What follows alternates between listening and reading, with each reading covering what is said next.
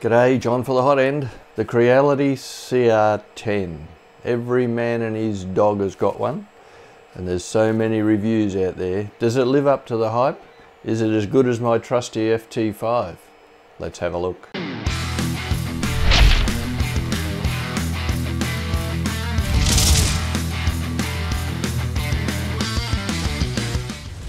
Right, Creality CR-10. Is it just another Chinese printer? Is it as good as all the other reviewers say it is, or most of the other reviewers? Okay, we have a CR-10s, which I'm looking at the moment, currently printing. This was sent to us by GearBest. Is it as good as everyone says? Well, short answer to that one is yes, it is. I've been printing with this now for a couple of weeks, and I'd have to say that the quality of the prints that this turns out are as good as any printer I have used. Now, that's a big statement because I have used a lot of printers, including high-end like the Zortrax and a few others. This thing prints as good as any one of them. You've probably already seen that it's a big printer, 300 by 300 by 400. It runs on 24 volts. It has, the new S version has 2 lead screws. The old one, I believe, only had 1. It's had a few fixes regarding belts that were rubbing and a few other little issues. That's all been taken care of. It comes, as you would have seen, and I'm not going to go through it all again because you've seen it on all the other channels, almost fully assembled. It takes like 10 minutes to put it together. It's just a matter of bolting on the Z gantry and hooking up the wires. Easy. Anyone could do it. This one comes with a couple of extra features, which is a filament runout sensor. Gimmick, not a gimmick. We'll go into that. And a power fail feature, which means that if the power goes off, either intentionally or unintentionally, while you're in the middle of a print, you can restart the print and it will continue on from where it left off. I'll talk about that more in a minute as well. The CR-10 comes with a filament runout sensor. Power fail. This, to me, is a biggie. This is huge. Not a lot of printers have it, but the CR-10 does, and the FolgerTech does not. Power fail. Okay, you might think, oh, the power never goes off in my place. What good is it to me?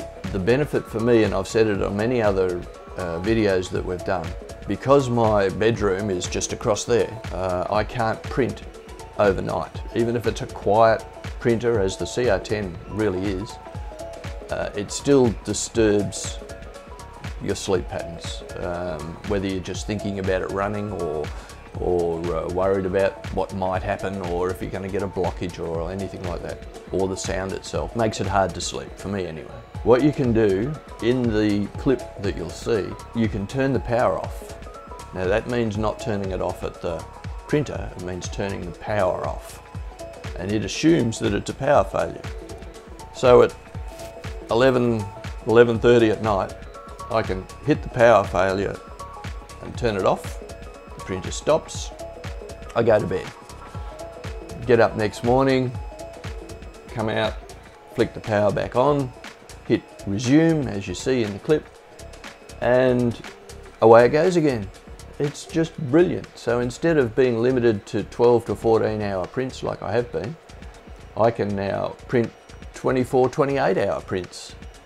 Now the reason I'm limited to that is because I've noticed that it can only do it once. The power fail feature, from what I've seen, now I may be wrong here, correct me if I'm wrong, but if you try and do it a second or third time, it doesn't work. It resets back to 0. But for that one time, it's definitely worth it. It's a great feature. Price. Without discounts, you're looking at around about the $500 US for the FolgerTech FT5, and for the CR-10 you're looking at around about 550, 560 US. As you know, there are heaps and heaps of discounts out there that you can get. I know if you use our affiliate link with FolgerTech, you get, I think, 5%. We have affiliate links, of course, with GearBest, Banggood, a lot of those other places, and we can organise a code so that you can get this printer, the CR-10s, for this price. Now, I haven't said the price because it changes quite a lot, so it's just being flashed up on the screen. Hopefully Anthony has done that for you. And you will see that value for money is really, really good. Does it replace my FT5 as my go-to printer? The jury's out. I will continue to use the CR-10 for a few months. Let's see if it stays as good as it is out of the box.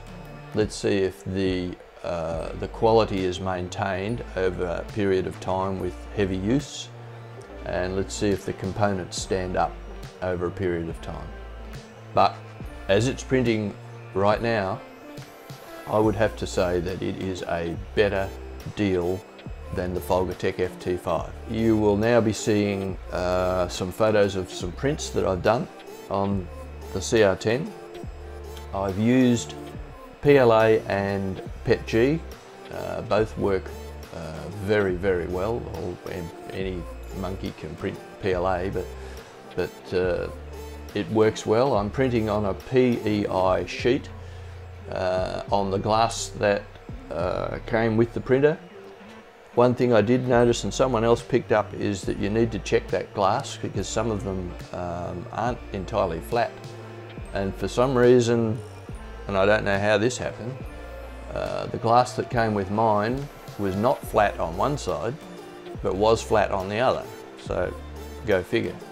So at least I had one flat side, that was fine. I can't fault the prints. No, I'm not going to go and print a giant vase or anything like that because it's boring. But I can tell you that the quality of the prints is, well, it's perfect. I cannot fault the quality of these prints. Now I'm just using Simplify 3D in the triple F code that is listed with Simplify 3D, with maybe a tweak or two here and there, that just some things that I've learnt over the years. Quality, fantastic. Would I buy it? You bet I would. This thing is great value. It's a great printer. We'll see how it goes in the long term. As I said, I'll put a qualifier on that. But as far as I'm concerned, it's fantastic. You'll be seeing a lot more prints off this machine in the future, and I'll keep you posted on how it goes. We are in a situation now where Anthony is using the YouTube and a few other things as his sole income, so please subscribe. Please use our affiliate links. I know some of you have reservations about affiliate links and bias reviews and all that sort of stuff, but as we've said many, many times, our reviews are unbiased, and if it's crap, we'll say so. So please use our links.